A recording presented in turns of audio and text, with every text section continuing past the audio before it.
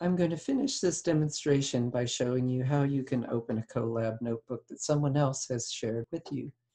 So typically they'll give you a link to the notebook, and what you need to do is basically save a copy of it into your own Google Drive. So here's an example. Here's a link to a Google Colab notebook. So I'm going to click on that. And I don't actually have to do any sort of cloning or anything to get this to work. If I want, I can go up to the File menu and select Open in Playground Mode. And if I open this in Playground Mode, then what this does is it allows me to basically run the code without doing anything else.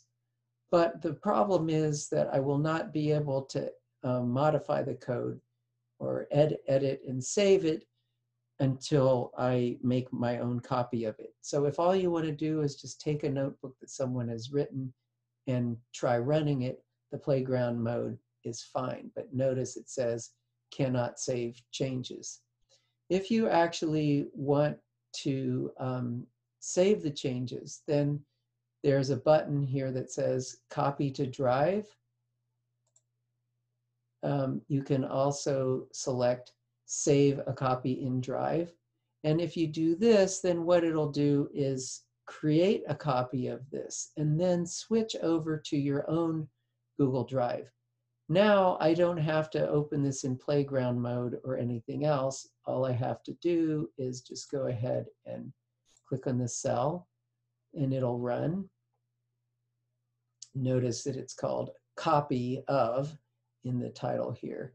And if I wish, I could go ahead and create a new text cell and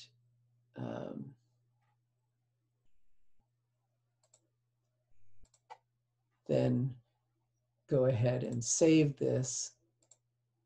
And now it will be saved on my own personal copy of the drive. So if I then go to my Google Drive and click on Colab Notebooks, I can see here is the copy that I saved on my own drive. And if I open it up, just as was the case before, I have to click on that button on the top.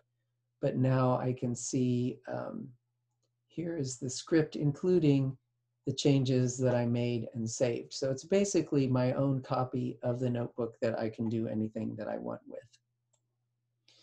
So as was the case with the Azure notebooks, the Colab notebooks will eventually time out. They're running on a server in the cloud, and those servers don't keep running forever. So they're good for short-term coding, but they're not something where you could have a script and leave it running for days.